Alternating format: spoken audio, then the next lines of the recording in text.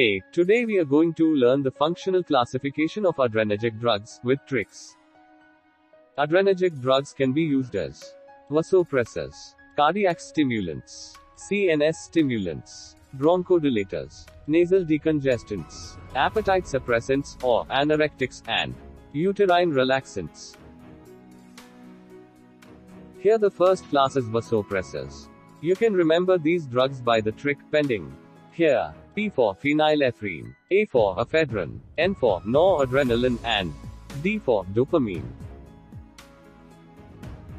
The second class is cardiac stimulants.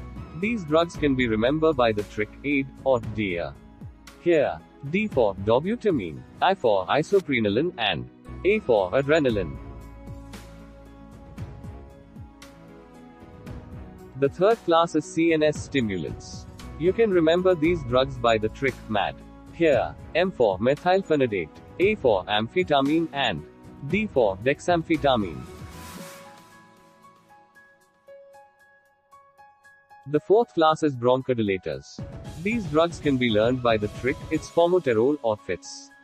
Here, I for isoprenaline, T for terbutaline, S for salbutamol, F for formoterol.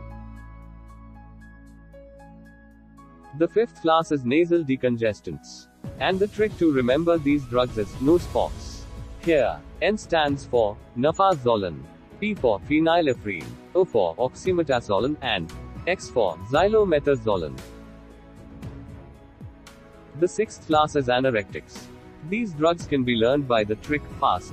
Here, F stands for phenfluramine, A stands for amphetamine, and S stands for sibutramine.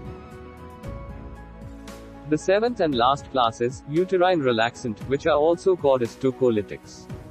These drugs can be learned by the trick it's ritodrine. Here, I stands for isoxsuprine, T stands for terbutaline, S stands for salbutamol, and R stands for ritodrine. I hope these tricks are helpful for you. Please do like, share, and subscribe our channel for more videos.